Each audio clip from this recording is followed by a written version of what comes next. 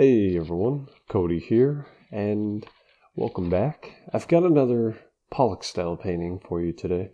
I've been getting a lot of requests for the Pollack style, and at first I didn't want to do it, but then I figured, you know what, if people want to see it, why not? So I'll probably actually do some more Pollack style paintings in the future, because I've actually got some strips of canvas cut, kind of like this one.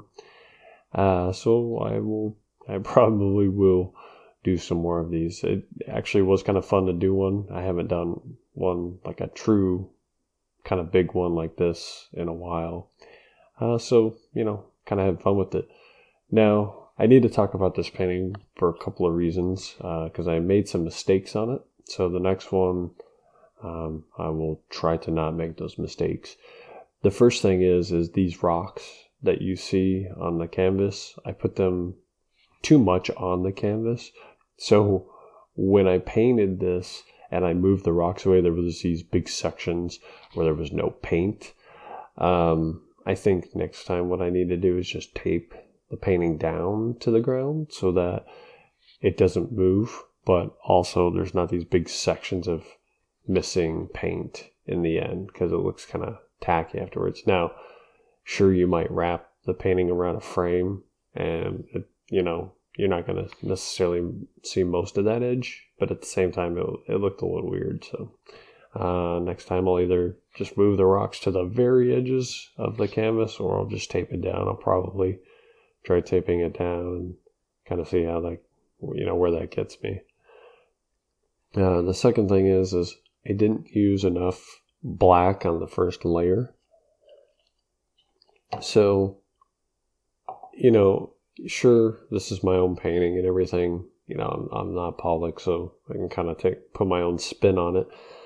But I didn't put enough black on the bottom layer.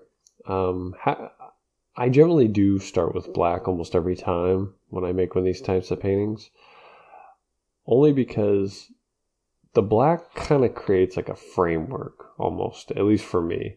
So it creates like this framework that you can kind of work off of. So it's like you've got the raw canvas, and then you've got this layer of black that kind of frames it all. And then from there you can add, white or whatever colors you want to really make the painting pop after that. So I didn't put enough black on the bottom layer. So I feel like it kind of didn't make that framework. Another thing is I didn't let the layers dry in between. So I wanted to make this video and show you guys, and I didn't have a lot of time. So I went ahead and just made the whole painting in one shot.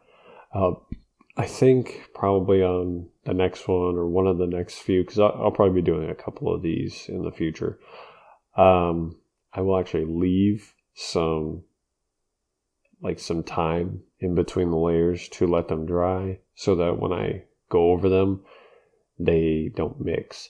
Now, the only issue is that, it's fine and everything, but the problem is that when I throw one layer on top of another, then they start to bleed, and you don't get the distinct layers. And it's kind of an interesting effect. It kind of looks kind of cool, but at the same time, I hate it. So that's just me personally in making these paintings.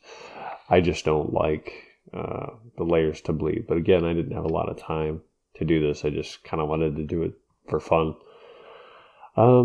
So yeah, there's that. I didn't use enough black to begin with. I didn't let the layers dry. Also, I feel like there's too much variation between the colors. So again, of course, this is my own painting. It's not Pollack's, but if I were to keep Pollack's, kind of style as the baseline, he used a lot more black and white, pretty much in all of his drip paintings. So I feel like I didn't use enough black and white. But again, because it was starting to, the layers were starting to mix as opposed to stack, those colors were starting to run together. That's why you don't really see the white here when I'm throwing the white on, because it's kind of absorbing into these other puddles of color. So that's why you don't see it. Lastly, I didn't use enough paint. It sounds kind of funny because there's quite a bit of paint on there, but I didn't use enough. So the painting is actually lacking paint, mostly black and white, because I should have put more on the bottom to create that stack, you know. So that's just another issue. It's just I just didn't use enough paint, enough black and white on the initial layers. The last thing is that Pollack used linen canvas, not cotton. This is cotton. Linen tends to be like about 3 times the price of cotton for good linen. I'll probably still continue to use cotton just because I don't have the money to buy linen right now. And I'm just doing these for fun. So anyway, that's pretty much it for that, guys. I hope you enjoyed. I will be doing more of these, but I'll be doing other paintings in the meantime as well. So hope you enjoyed this timer. I hope you enjoyed this video. I will catch you guys in another one. You guys take care and God bless.